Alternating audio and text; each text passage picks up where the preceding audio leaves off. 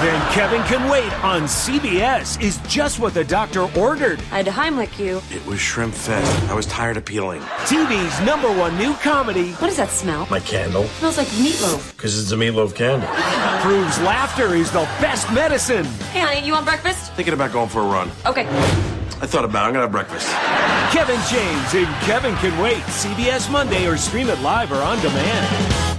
Play.it presents Showtime Championship Boxing. Showtime! 3 podcasts connecting you with the fighters and industry leaders. On the Record with Paul Rivera. We'll cover the lifestyle of boxing behind the scenes and hopefully a viewpoint that you don't get anywhere else. From Brooklyn to the world with Paulie Malignaggi. Many of you know me not only as a boxer, but as a commentator, broadcaster. And The Reveal with Mark Kriegel. When you sit down with fighters more on a personal level, you give up a little piece of their soul. Download and subscribe to Showtime Championship Boxing at Play.it and iTunes. And now, Sports Radio 92.9 The Game, Haviland Express Loop Sports Flash. For specials and more, go to HavilandSportsFlash.com. I'm Justin Baker. The Braves and Reds are getting closer to wrapping up Game 1 of a 3-game weekend series in the tri-state area tonight. Atlanta, who entered the game 2 for 4 on their current road trip, currently leads 2-0, and it's Atlanta right now batting in the top half of the 8th, looking for some insurance runs with runners at first and third and 2 out in the inning. Dansby Swanson with a solo home run back in the 5th. That was his 5th home run of the year. In soccer, Atlanta United back on the road this week, and they face Vancouver tomorrow night. And team captain Michael Parkhurst said that the Five Stripes respect the challenge of facing the Whitecaps. Their wingers are quick, dynamic. They're a tough team. They've got a very good goalkeeper, 2 strong, big center backs. So, it's going to be another tough one, and we're going to have to bring our A game in order to get 3 points. The match starts north of the border at 5:30 tomorrow, and you can hear all the action right here on 92.9 The Game. And finally, in the NFL, the Kansas City Chiefs announced Friday that they've released wide receiver Jeremy Maclin. The move saves the Chief what'll be $10 million in cap space. Now free agent, played in 27 games at the Chief, totaling 131 catches for 1,624 yards and 10 touchdowns. With updates every 20 minutes, I'm Justin Baker from the Kia Studios on your home of Saturday's Atlanta United match against Vancouver. Kick at 5:30, Sports Radio 92.9 The Game. Atlanta Sports Radio 92.9 The Game. Hey, what's up? It's your midday guys, Rick and John from 10 to 2. We throw a midday party every day, y'all, and we have the best bits in town. Slice of life from the Bible, read between the lines. We talk football throughout the year. That's right, Cam. Football all day long. I'll come in here in shoulder pads and a helmet. No hip pads, though, because we're men from 10 to 2.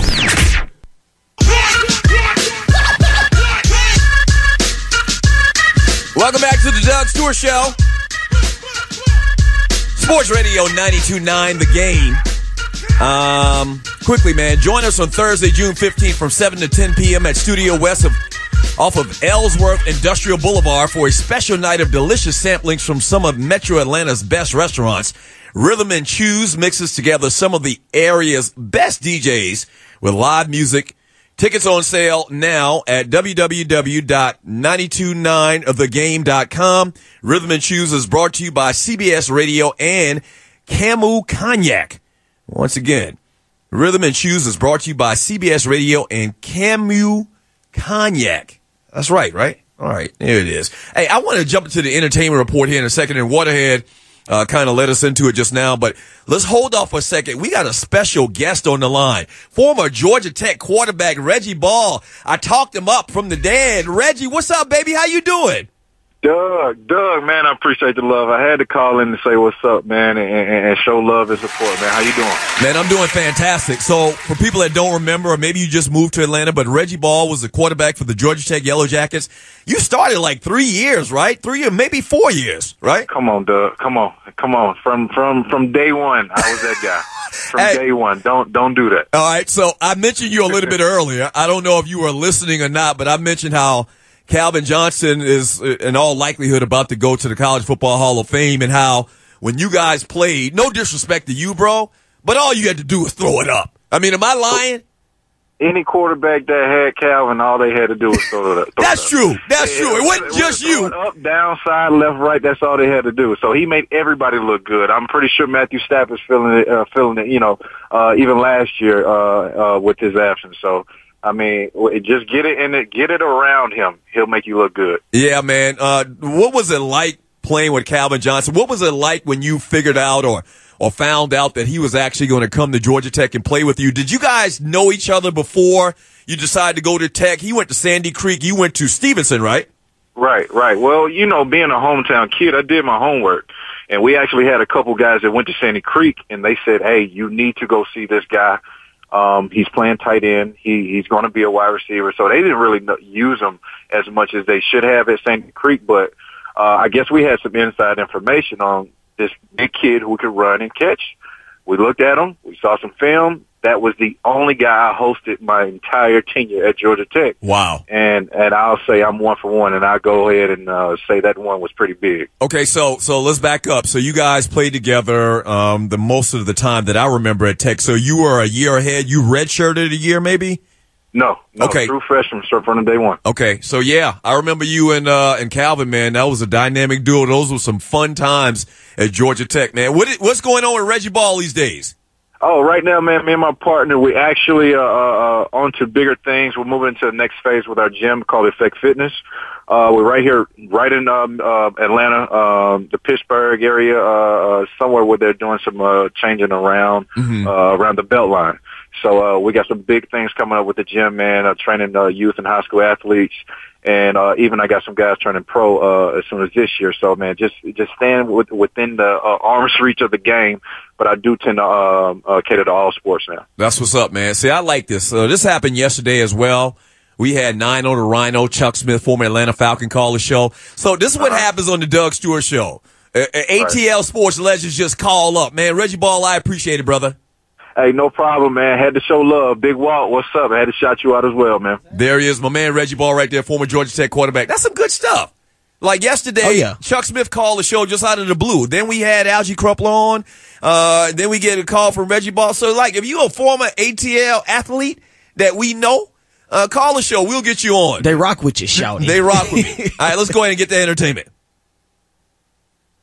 Let's go ahead and get the entertainment. There we go. So we talk about birthdays and an entertainment story or two. Celebrating his 27th birthday today, speaking of Alabama earlier, Eddie Lacy turns 27 years of age today, now playing with the Seattle Seahawks.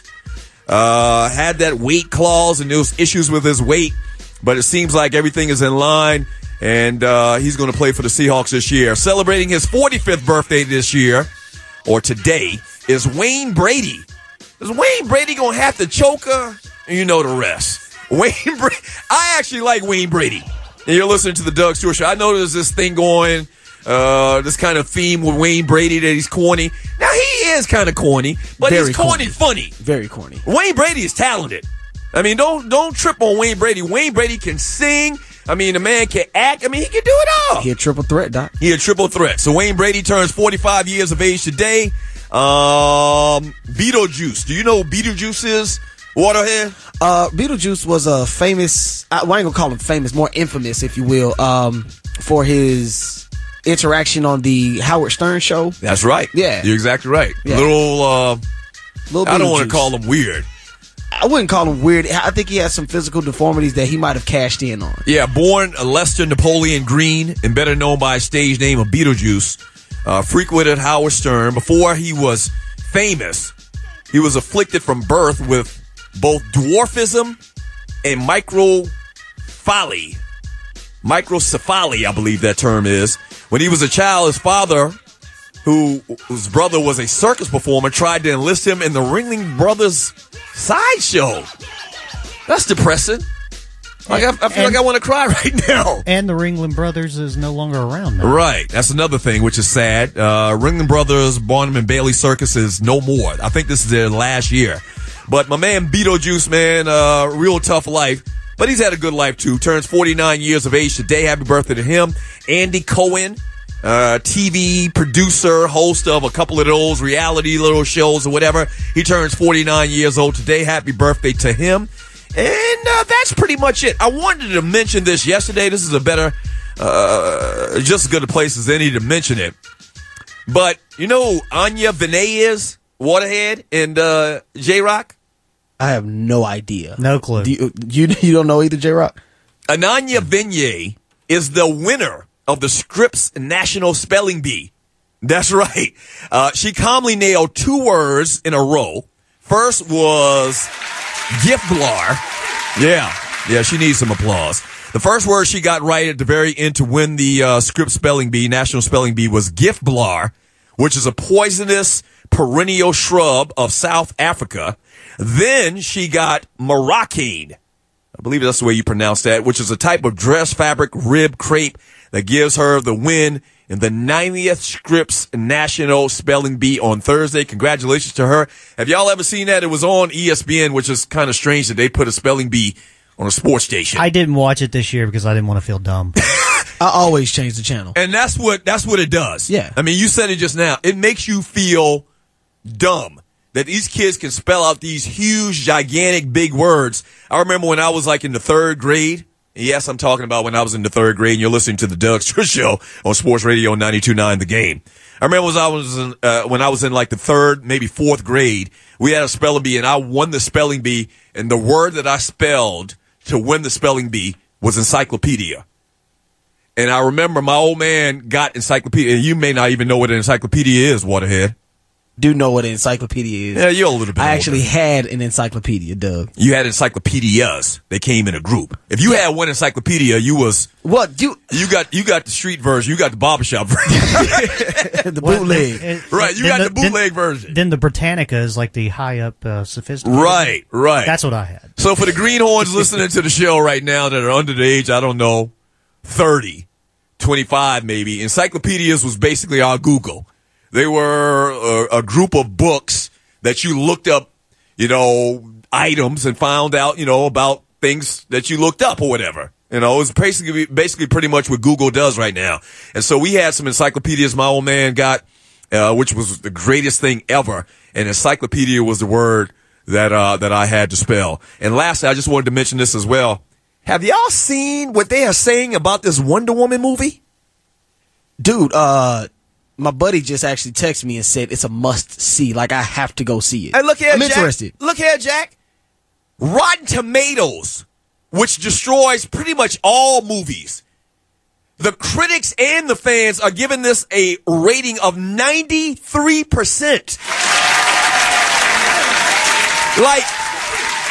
And I use Rotten Tomatoes. I'm a movie guy, so if you're new to the show and you've never heard the Doug Stewart Show, if you know me, I am a movie guy. Like, I see every big blockbuster movie that comes out, every superhero movie that's ever been out. I don't ever remember any movie having this higher ratings on Rotten Tomatoes. Usually they're really critical of movies. This thing got a 93%. I cannot wait to go see this thing. Now, I'm not going to go until Tuesday, until it's $5 Tuesday, but I will go see it. I was going to say, are you saying that like Rotten Tomatoes is almost like the Yelp for movies? Because it's like a cauldron of hate. But that's true. That's true. I mean, even movies that I thought were pretty good, they don't have good ratings on Rotten Tomatoes. But both the critics, they give 2 ratings, one from critics and one from fans. From the critics and the fans, they're saying that this movie is sensational. Today is National Rotisserie Chicken Day. I like rotisserie chicken. Today is National Bubba Day. I don't know what that means. Today is National Rocky Road Day. Love me some Rocky Road ice cream. And today is also National Leave the Office Early Day. And National Donut Day. Oh, really? I'm going straight to Krispy Kreme after this. You know what? I was just talking to one of the update guys before we started the show. And you're listening to the Doug Stewart Show. And I was mentioning how we used to go to ESPN. And ESPN in Bristol, Connecticut, New England, period. They're on every exit, every corner, just like there's a Waffle House off of every exit in Georgia. There is a Dunkin' Donuts off of every exit in the New England area, in Connecticut and all of those states in that New England area. I can believe that. Oh, my gosh, they love them some Dunkin' Donuts. I don't get it. I mean, Krispy Kreme, that's how we get down here.